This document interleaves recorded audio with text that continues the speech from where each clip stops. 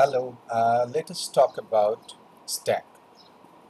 Stack, as you see in this discussion, we have a discussion about what is a stack, stack implementation using array, stack implementation using linked list, and application of stacks. Just to begin with, I must tell you that stack is one of the very important data structure which has a tremendous amount of application in not only operating system design but every compiler of the world uses a stack to do processing of expressions. You write a program which actually gets converted into an executable program and you run it, but the compiler actually using stack to implement different parsers. When you go into the subject of compiler design, you will see that tremendous amount of stack is used, and a stack is a very foundation data structure that you must understand very clearly and also appreciate and learn and love it.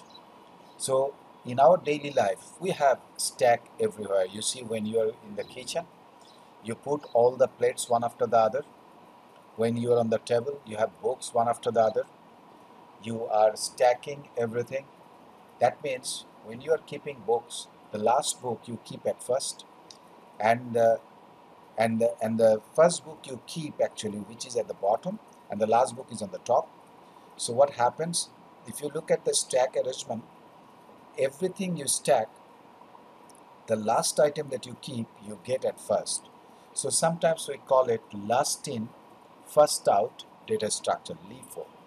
Why? Because the way we keep and the way we manage is very, very important. All right, so let me take you to the discussion.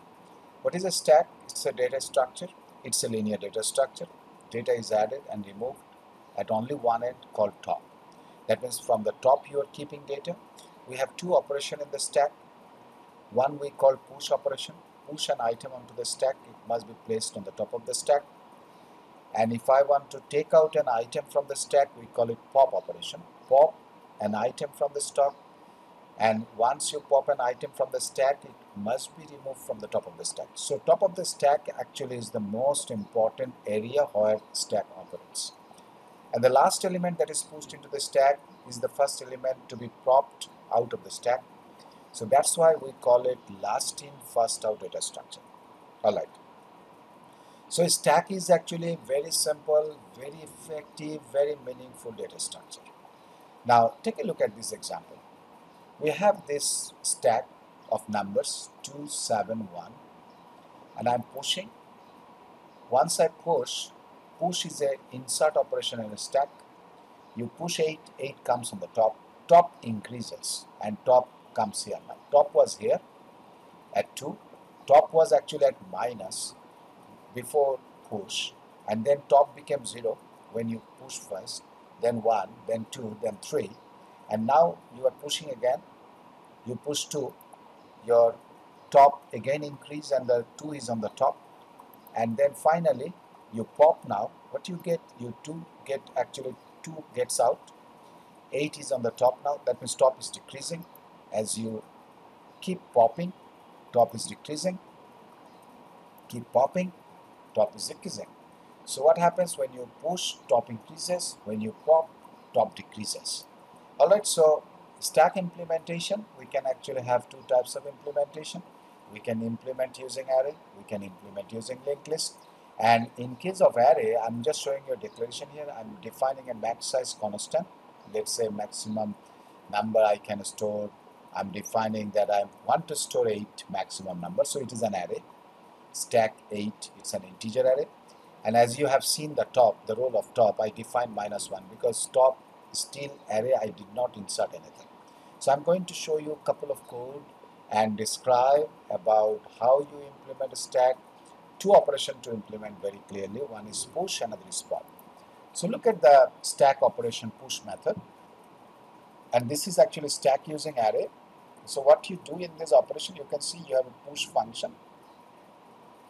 You can actually, it's a void function, so it's not integer, it's actually void push, and you are defining a data, you want to insert a data.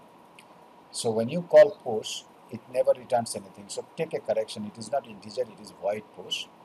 And this data, when you insert, it comes in the function. You are checking with the top, and you have defined the maximum size. You remember, I go back again, I show you the max size is 8 and top is -1. So top increases first because it was -1, now it is 1. -1 plus 1 is top is 0 now, and you are keeping at 0 location the data. You can also display a message that this data is pushed into the stack.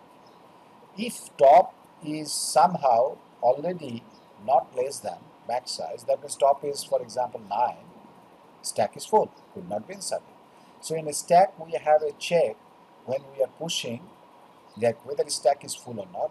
Similarly, we have a check when we are popping if stack is empty or not. So I'm going to show you the next function is the pop function. And this pop function using array is very simple. You are actually now having an integer function pop. Why? Because you pop, you get the data. And this data you define first a local variable. You're checking again because top should be greater than equal to 0. Why? Because you know if top is -1, top is increasing when you actually push. When you pop, top is decreasing. And top becomes 0 means almost the last item of the stack. So you have top greater than 0, then get the data in this local variable data from the stack array location of top, and then decrease the top by 1 because you are actually decreasing, and then you return the data. But if it happens in this pop function, we also need to check whether stack is empty. If in case it happens that stack is actually less than 0, that means top -1, that means stack is empty. So is that clear that you have a push function? You can see push function is a void function, it's not integer. You are pushing, but you're checking what? Whether the stack is full or not. Pop function, you are actually taking out the data, you're checking what? Whether the stack is empty or not. Now take a look at the second implementation, and anytime I want to get the top item on the stack is simply stack of top. This is an array, and top is the index location, you get the data. Whoever is at the top, you can get it. These three method is very important. One is a push, another is pop, another is get top. Take a look at the implementation as a linked list. Linked list, you already know that we need to create a self-referential node. Our node name is stack. I define a capacity constant which is, let's say, 10,000. That means I don't expect more than 10,000 storage. And then I define this node stack.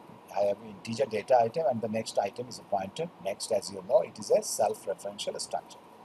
Then you define using type def stack and define a pointer of type pointer top representing actually stack, and initially the size is 0. So this is actually the basic data definition for the stack using linked list. Next, what you do, we are going to look at the push function. As you see, void push function, I'm actually inserting a data. It's an integer element. What I did, I need to check first whether the size has grown beyond the capacity. If the size is higher, we say stack overflow cannot be added return.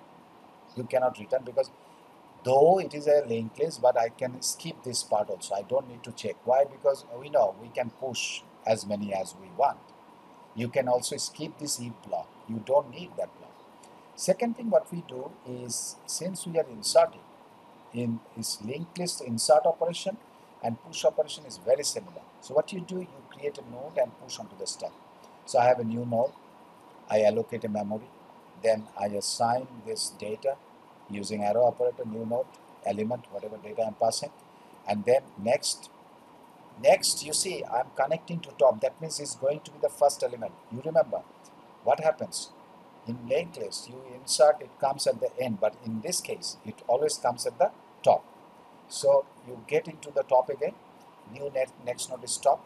Make sure new node is always at top, so top is equal to new node.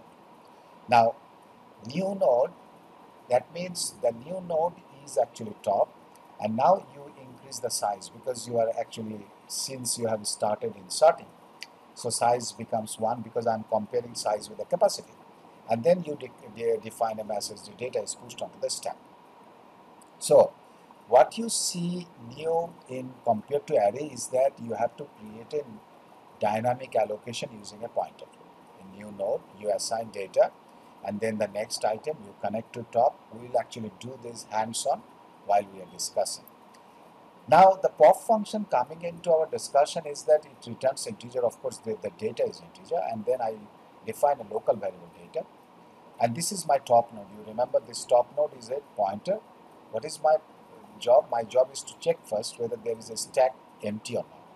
If the size is less than 0 or not top, that means the stack is empty. We return -1 because I have nothing to pop from the stack. The stack is already empty. In case of pop, we do actually linked list delete operation because I have to take a node out and also delete the node. So what I do, I first, you see, copy the reference of the stack top to some temporary variables, and I keep this top node is my temporary variable. Keep the top here. Now copy the data from stack's top element. So what I do, I get this data from top data because the first node is the top, please remember. So I get the data into my data. This data I will return, and then what I do, I move the top to the next element. Top is equal to top next. But you remember one thing, top node is already connected to top, but top has moved. Now what I do, when top is moved, I have this top node is already connected to the first node, and I just free first node. That means already removed. I have the data already here, and then I return the data and decrease the size by 1 because I popped one element. So what happens in case of linked list, when I insert, when I push, actually insert a node at the beginning, when I pop, take the data and delete the node from the beginning. That's actually insert, that's actually push and pop operation in case of stack implementation of linked list implementation of stack. So what are the applications? There are many applications. Some direct applications, you can see conversion of tail recursive algorithm to iterative ones. Tail recursion will be covered. We will discuss. Sometimes keeping tracking of the method calls because compiler is directly using stack. Evaluation of arithmetic expression by compiler. You see, infix to postfix, we will discuss this. Infix to prefix and evaluation of postfix. Some indirect application, auxiliary data structure for algorithms and components of other data structures. Now, stack application of stack, you can see using a postfix expression. This is actually a postfix expression, but this is an arithmetic expression. This expression we call actually infix. Why? Because the operator is inside, you see, and I will actually discuss this in a separate discussion. So we stop up to here now. We'll have a detailed discussion of stack applications in the next video discussions. So we stop right up to here now, and we take a look ahead to learn stack and practice programming using a stack.